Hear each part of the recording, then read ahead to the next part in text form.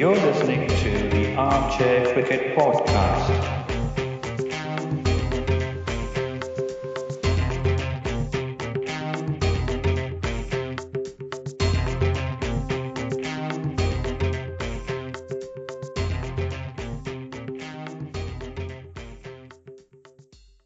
Hello, everyone. Welcome to another episode of the Armchair Cricket Podcast, a podcast focusing on Test cricket by armchair critics of the game. Continuing with our World Cup digest covering the latest matches and news, today we'll be talking about matches number 15, 16, and 17. West Indies against South Africa, played at Southampton. Bangladesh against Sri Lanka, played at Bristol. And Australia against Pakistan, played at also Bristol. Let me welcome my co-host Ajit to talk about this. Hello, Ajit. Hi, Giri. How are you doing? Well, I've had quite an eventful couple of days. I lost a tooth, so I'm still recovering from that. Okay. And luckily for us, I think there hasn't been much cricket going on, primarily because of inclement weather, I have to say. I would say the rain gods have been kind to you so that, they realize you're in trouble. So they've prevented a couple of matches from happening so that you don't have to worry about it. So How that's kind of nice them. of them, right? Mhm. Well, I mean, we can talk about it in a jovial way, but, this is the most, let's say, rain affected World Cup in all World Cups, right? So we know we've already lost 3 matches this World Cup. So the West Indies South Africa match was lost at 29 for 2 with South Africa 29 for 2. It was shaping up to be a really, really tasty contest with the West Indian bowler sort of already proving to be very heavy, but it didn't go through. And then Bangladesh and Sri Lanka was completely abandoned without even a toss. So this meant 3 matches were already lost. Maybe, given the number of matches, most teams will be able to make it up because Pakistan is one of the matches that has been affected. So are Sri Lanka, but we'll have to see, right? Going forward, it's very important to the chances of these teams like Sri Lanka, Pakistan, Bangladesh. Who knows, in one of the upcoming matches, for example, India, New Zealand, it may be rained off, they say, right? Weather is inclement right through this week. So many matches are expected to be affected and maybe there'll be more than one complete no result. That means, many teams will have to be very careful with the remaining matches, how they pace themselves, maybe pay a bit more attention on the net run rate because it looks like some teams will lose a chance at getting 2 full points, right? So, for example, this Bangladesh and Sri Lanka match would have been a real interesting one because both teams are sort of bouncing back. Bangladesh needing a reaffirmation and Sri Lanka also because, they've only won 1 matches each. And with respect to West Indies and South Africa, well, South Africa were, I think, very desperate to play this full match and get 2 points. But we wouldn't know what would have happened. So, but it looked like the West Indian team started off very, very solidly. Yeah. Did you catch that short period of play? Maybe? Unfortunately not, but I only saw the scorecard later when I saw that the first 2 wickets were lost to Sheldon Cottrell, right? No, I mean, he was bowling really well, and Ocean Thomas had just been introduced into the attack, so things are only going to get spicier. But, well, rain gods had different ideas, let's say, right? When you look at all the chatter going on social media, a lot of people are really questioning the wisdom of scheduling a World Cup in a time of the year where it's going to definitely rain in England, right? It's like having a lot of cricket in India in October or, parts of different parts of the world like that. So, but I guess they had to hold it at some point in time and maybe this was sort of unexpected. These things are not in our control. So I think it's the best to make of what's available, right? But Yeah. maybe it adds a bit of piquant intrigue into what's going on in this World Cup because some matches are suddenly lost, and there is also this chance that some matches may suddenly get affected, net run rates may get affected, right? Not just the results. So it brings in a certain unpredictable element, and it might make it even more interesting if you're a fan. That's the way I would take it, right? Yeah, but I hope it doesn't continue in the same way for the remainder of the tournament, because if we lose just too many matches, then I think that some of the teams which may have had an outside chance and are currently not well placed in the table, it will be very difficult for them to stage a comeback at the latter part of the tournament. So let's hope it gets better because we approach July, and July is normally warmer and hopefully less wetter compared to June. June is always a bit circumspect, I have to say. And we see that here also in Holland, right? So we see a lot of rain in this month. So, yeah, let's see. Well, in our last match where we really could have used rain, there was no rain. We lost it a bit badly. But yeah, well, these things happen. Let's look at the next match that was scheduled. This is the match between Australia and Pakistan, the 17th match of the league stage, right? And this one was a full game. So again, there were the rumors that it'll be rain affected. You may lose about 50% of playtime, so on and so on. But luckily, none of those things happened. And a full match was played out. It was played on the Cooper Associates county ground in Taunton. It was a wonderful match. right? In this game, Pakistan won the toss and they opted to bowl. They started off very brightly with Aaron Finch and David Warner giving Australia an explosive start by adding 146 in just 22 overs. So Aaron Finch was the first to go, dismissed for 82 of 84 balls. David Warner started off a bit sedately as usual, but he picked up the pace really well as the innings went on, and he finished with a well-made 107 of 111 balls. Keeping him company were a bunch of useful contributions down the middle order.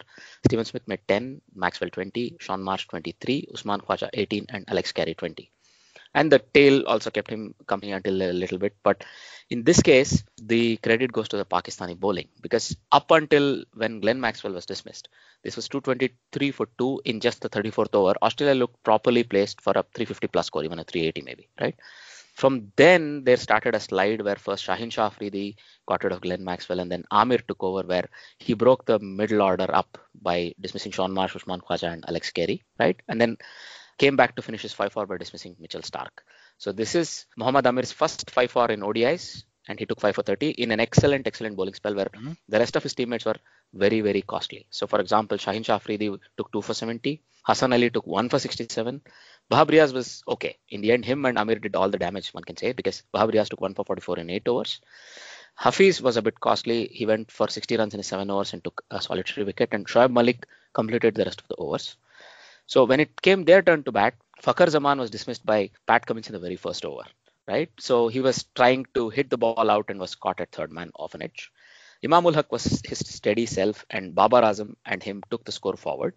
So they took the score to 56 when Babar Azam was dismissed for 30, right?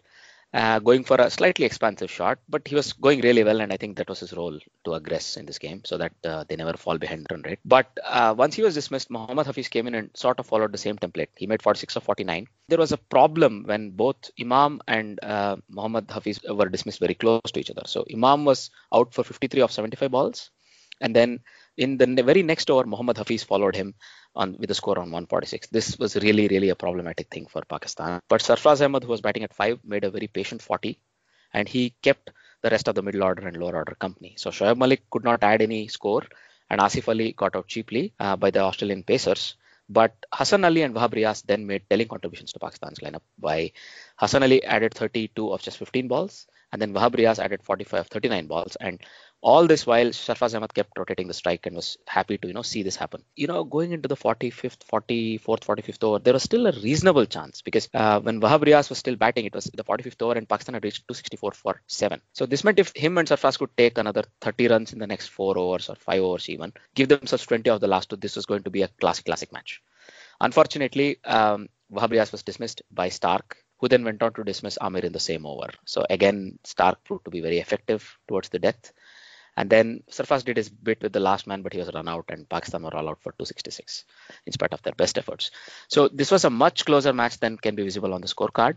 When it comes to the bowling, Pat Cummins took 3 for 33, Mitchell Starc 2 for 43, Kane Richardson, who came in to the squad, took 2 for 62. He was a bit costly, and Nathan Coulter-Nile took 1 for 53.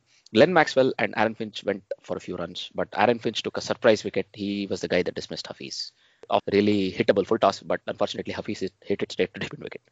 So this meant, Australia win and they continue their winning run, but I think Pakistan will need a bit of introspection. What do you think, Giri?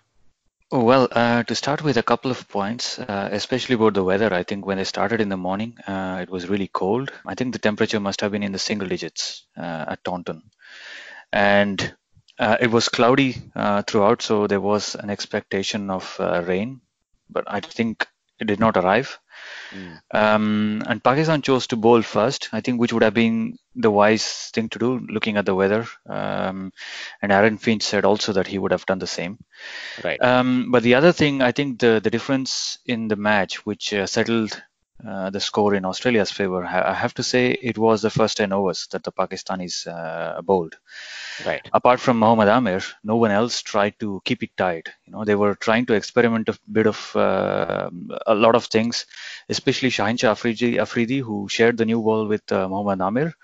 I happened to catch this passage of play where he was trying to bowl good length or short of good length because of his height, especially. He was not trying to pitch the ball up and bowl in that corridor of uncertainty. So Aaron Finch was able to, pull him to the boundary and all those things. So Pakistan missed a few things there up the order. So I'm actually a bit surprised that he started with Shaheen Shah Afridi and Amir. Amir would have been the natural choice, of course. Perhaps Sarfraz could have gone with Hassan Ali for a bit of variety, because these two are left arm fast bowlers, and you also have Wahab Riaz, another left arm fast bowler. So to make it a bit more difficult for the Australian batsman to get used to, I would have thought Sarfraz could have used Hassan Ali. And I think the other thing is fielding was a bit difficult as the weather was a bit cold. I think if you catch a ball, I think you've caught a ball when it's cold outside, and then it really hurts you, right? It hurts your palm. And it was the same with Pakistanis. And Asif Ali, who was fielding, I believe, in the slips, dropped a reasonably comfortable catch of Aaron Finch. And I think Aaron Finch was still probably in his 20s. He was just starting up, and this was before the 10th over, and it was when Sarfraz had introduced a bowling change, and Wahab Riaz was the bowler then. So you have to feel for the bowler, because it was probably a comfortable chance which Asif Ali spilled. I also noticed that normally Babar fields in the slips, and on this occasion Asif Ali, who is I think probably a good outfielder, was fielding in the slips. I don't understand why he was there. Babar probably would have caught this, but then again, this is all a bit of if and whatnot. So I think if Aaron Finch was out at that point in time, Australia would not have been able to accelerate as much as they did. And they were about 140 odd, right, when they lost their first wicket. So that probably could have made a difference. And I think another experiment with Glenn Maxwell that failed with Australia, right? So he was sent up the order reasonably, I think. And Stoinis missed out in this match because of a side strain, I understood. And that's why Kane Richardson, is it Richardson? Yeah, Kane Richardson was drafted in. Right. I think Pakistan might have considered 20 or 30 runs more than they should have when they won the toss, of course. But looking at how their opening partnership went, Australia's opening partnership went, batting partnership, and how they were placed at one point in time, I think they were 170 odd in about 20 or 28 overs or so for a loss of 1 wicket or 2 wickets. And looking at that, you would have probably doubled the score. So Australia should have scored nearly 340, 350, but Pakistan did really well to rein them in and restrict them to just over 300. All due credit to Mohammad Amir. I think he was the outstanding player for Pakistan in this match. But all in all, disappointing again from Pakistan's perspective. I think they could have done better. The next match they play is, of course, against India at Old Trafford, weather permitting. We should be on for a cracker. Pakistan-India is always a fantastic spectacle. Of course. Well, I mean, look, I think Asif Ali was also the culprit when he dropped David Warner. With Warner, I think very close to just 50 runs, right? He dropped him at third man. It was very much a sitter. Unfortunately, that should have been taken, and that would have again changed the direction of the game as far as Pakistan were concerned, I think, right? So these few costly errors probably cost them, as you say, maybe 20, 30 runs and made a really big difference at the end result. But what I take away from this game, as far as Pakistan is concerned, is that fighting spirit. You fight a lot and you lose, it's okay. You have something positive to look forward to. It was not a thrashing, right? In spite of a completely brittle middle order there, the lower order contributed. The skipper held his, head, and somehow they were able to get really close. They were able to come to a point where it was still more than probably 6.8 or 7 runs and over even at that stage, and that's achievable, right? If they were full batsmen, there was not going to be any doubt that they were going to finish the match off, right? So that's one thing. The other thing, when I was listening to a couple of other analysis shows, for example, Caught Behind or Game On Hai from YouTube, I heard that the experts, Rashid Latif, Shoaib Akhtar, and a few others, they identified a couple of technical flaws in Shaheen Shah Afridi's bowling with his wrist and how he cocks it or how he doesn't at the time of release of the delivery and so on. Purely technical things.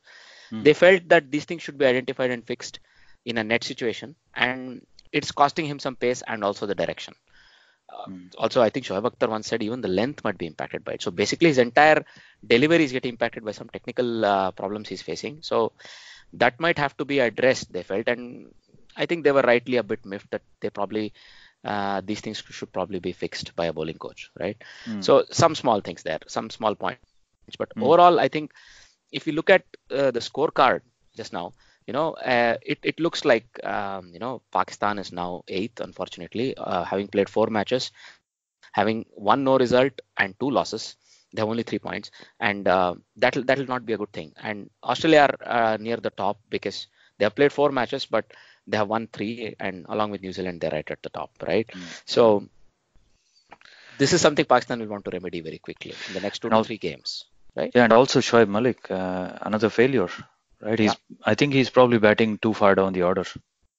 Is he coming in too late, do you think?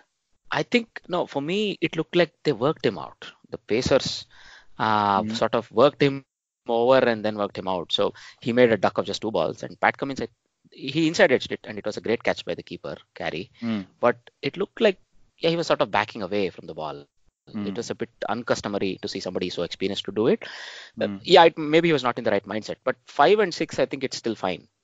So for me, I would bat Shoaib Malik at 6 because he has the finishing capabilities, and he has done it a couple of times, as recently as those matches in South Africa series, right? I think he did some finishing, and also in the previous series before that in UAE. So I would say it's okay that he can bat at 6 as long as he feels comfortable playing the pace, and you can expect that most bowlers, fast bowlers, are 140 plus, and they're sort of hunting in packs this World Cup. So as long as his confidence is up there, I think that's the only thing. If he feels confident, he's still a part of this 11 for me. But otherwise, they may want to look at whether Imad Wasim can take his place. But Imad Wasim is still equally suspect against short bowling, they tell us, right? So it's not an easy choice for them.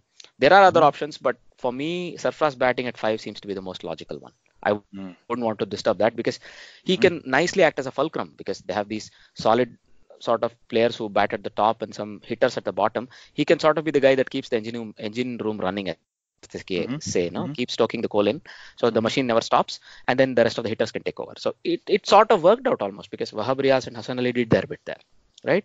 And Asif Ali could have been a real game changer here. If Asif Ali had gotten a 30 or something, I think Pakistan would have won this game. Unfortunately, he couldn't do that. So overall, there are some negatives that Pakistan will need to iron out outside of this game. But in the next 2 to 3 games, it's very important for them, and also big games coming up as far as they're concerned. There is the next games against India and so on. So 16th is the game against India. I think a lot of hype already, with some wonderful ads on both sides of the border, or depending on how you look at it, of course.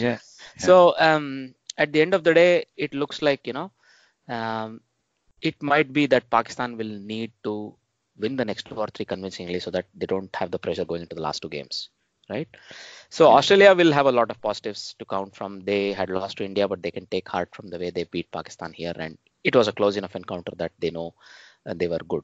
They'll still want to address the middle order, shakiness that they've seen. Maybe where Khwaja should bat, whether both Khwaja and Sean Marsh belong in the 11, and so on and so on. Anyway, those are some good discussion points as far as the match is concerned. Now, going ahead, if you look at the other news from the World Cup, right? So there is a fresh controversy when Shahzad has put up a video on YouTube we were discussing.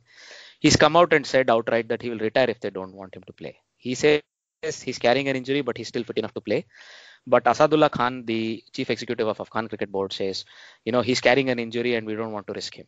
So, and we don't want to play a player with an injury. We have a chance of replacement, so we've gone for a very fit player who can replace him. So it's something boiling on the side. We will probably wait and watch to see what goes, right? This is it's a very passionate player who plays with his, heart on the sleeve, as they say. But that makes him a bit vulnerable for the, doing these sort of outbursts, right, Giri? Yeah. Well, he's an international cricketer, so I think he needs to show some calmness there. He shouldn't be over the top. He can discuss all these things probably internally and then later issue a press release or something. I think he's probably being blown out of proportions in some way. Because if this is something privy to the team, it should not be, you don't wash your dirty linen in public, right? So don't do that. I mean, he has to protect the interests of his national team. I know he's very passionate about cricket and he loves to play for Afghanistan, but he should also consider his teammates, what it's going to do to them when he comes out and then speaks and makes a statement like this out in the public, right? Indeed. Unbridled. Well, I mean, there is the other component these days that social media is actually used as a crowbar, so to say. When you have enough people, when you express something so openly in public and you have enough people backing you, the bodies that were to make these decisions would actually feel the pressure and they would be sort of pressurized to act in your favor. So this might be the overall goal or whatever, but maybe, yeah, you're right that they should not have been the way to choose for, Shahzad. All right. Going forward, another, let's say, an interesting piece of news that, Shikhar Dhawan, who suffered a thumb injury in the game against Australia, looks like he's out for at least 3 games because it's a hairline fracture. But there are chances that he may be ruled out for much longer, in fact, as much as the rest of the tournament. So India have flown in Rishabh Pant. Giri, how much of an impact do you think this will make for India? A lot, because in ICC tournaments, 50-over tournaments, since the Champions Trophy in 2017, if you look at Shikhar Dhawan's record, I think it has been immaculate. He has had a bunch of high scores, as well as leading India from the top of the order. I think he has been doing that consistently, along with Rohit Sharma, with whom he shares, I think, one of the most successful opening partnerships in recent history in ODI cricket. Indeed. And this will rattle India's batting lineup, because the top three, Shikhar Dhawan, Rohit Sharma and Virat Kohli, I think they were batting together as a unit. So they were always making sizable contributions. If one of them failed, the other one would take over. Now, if they don't have Shikhar Dhawan, they will have to promote somebody like KL Rahul, who is also a naturally opening batsman, but then, it's a different role for him in the current team, because I think he was primarily, drafted into the squad as a number 4 player. Now he has to make the move up, which means it opens up another spot in number 4. Who will it be? So yeah, it's either Vijay Shankar or Dinesh Karthik. So I don't know who it's going to be. What do you think? So for me, I think it's Vijay Shankar who drafts into the 11 at number 4. He was the original choice, of course, but that meant that because he was injured, Rahul took his place, but now Rahul is back at number 1. Right, so I think Vijay Shankar slots back in, but you never know with this horses for courses policy. India may go for Dinesh Karthik, or who knows, they may even actually promote Dhoni if the total is already safe enough. Already by 33rd, 35th over, Dhoni can play the holding role anyway. So we have to see. They may include somebody like Ravindra Jadeja in the squad, seat somebody like Bhuvneshwar Kumar, maybe bring in Shami, right, and maybe Kuldeep Yadav may miss out. Then you may have both DK and Vijay Shankar. This is something I was thinking about, because I think during the World Cup, Jadeja will get about 3 games at least. This is my thinking. And later into the tournament, the more effective he can be, because the pitches will also be a bit used, right? That's where he comes into his best, because he's a good test match bowler in India. So that's how he might be used, is my feeling. And let's see, there are some options open for India here. So, now that we are discussing so much about this, let's quickly take a look at tomorrow's match, Giri, the match between New Zealand and India. So this is supposed to be played again at Nottingham, but on a fresh pitch. So it's going to be played on one of the newer pitches near the center of the, so to say, the playing area, so that both the boundaries are sort of at even distance. But because it's a new pitch and we don't know how it is going to be. But then again, there is a lot of rain forecast. So do you think there'll even be a match tomorrow? I'm not sure. I mean, let's hope there is a match tomorrow, because we've had, I think, 3 matches lost to weather this time already. So let's hope there is a match tomorrow. And if there is, it's going to be very tricky. New Zealand is one of the better teams in this World Cup, and they've already beaten India once in the warm-up match, right? With Trent Bolt causing havoc through the top order. I think Rohit Sharma is going to be has got to be very careful when he plays that ball that comes in. Right, he has that very sharp in dipper. It comes in at a very sharp angle. And also Rahul, I think Rahul was also dismissed in that match by Trent Bolt. It was bowled, he dragged on, something like that. So India have got to be wary of the threats of Trent Bolt to start with, and then of Matt Henry, and then Lockie Ferguson, who have a very potent, fast bowling lineup there. So they will probably pepper India with a lot of shot of good length and short pitch deliveries, especially Lockie Ferguson. I think he has genuine pace. It's going to be very interesting, if at all we're going to have a match, of course. From India's perspective, batting, they have to sort out the opening partnership and the middle order because of Shikhar Dhawan's unavailability. Right. And bowling wise, I don't know if they'll bring in Shami this match. They had 2 spinners in the previous match.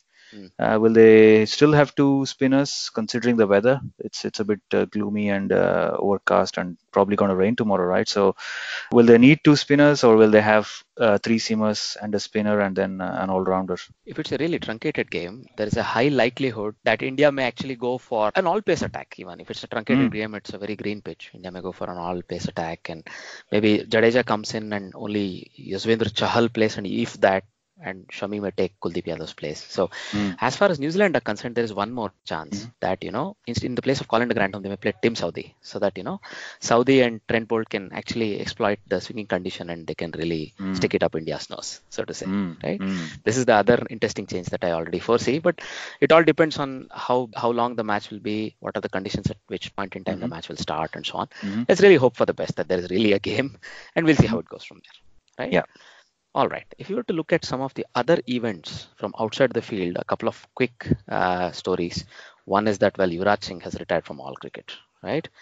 So he's been a true servant of Indian cricket and he's done wonderful things for India in limited overs cricket. He's been a dual World Cup winner with the World Cup win of T20 in 2007 and the 50-over World Cup in 2011. So we salute him and we say thank you to him for all his efforts. Giri?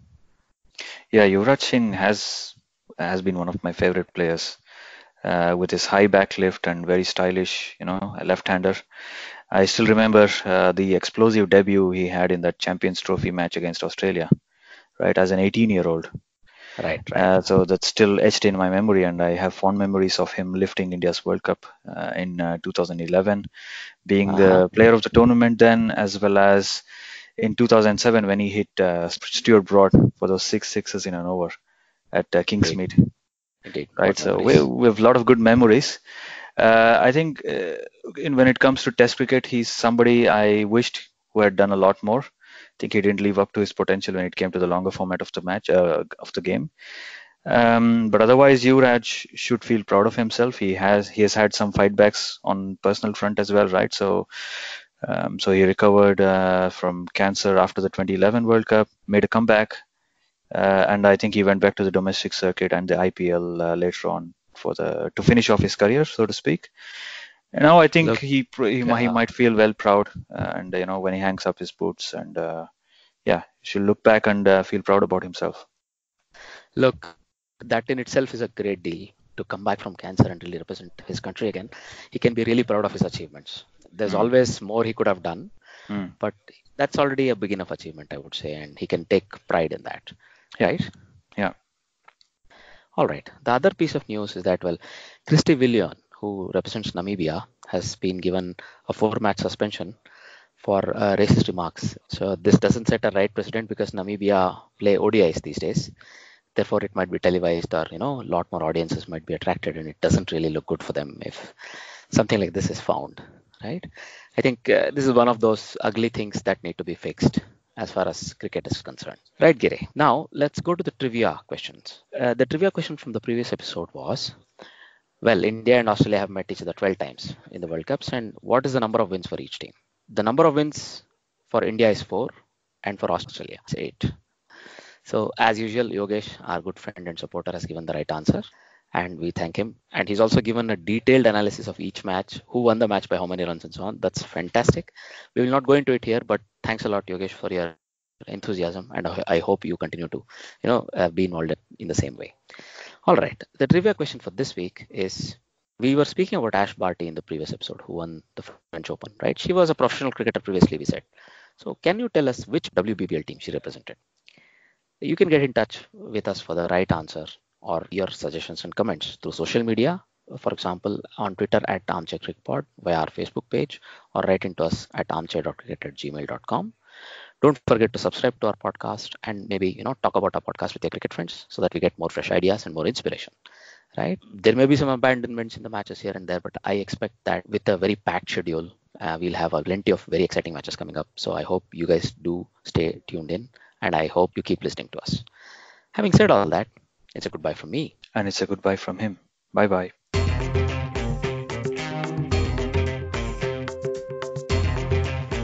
You're listening to the Armchair Cricket Podcast.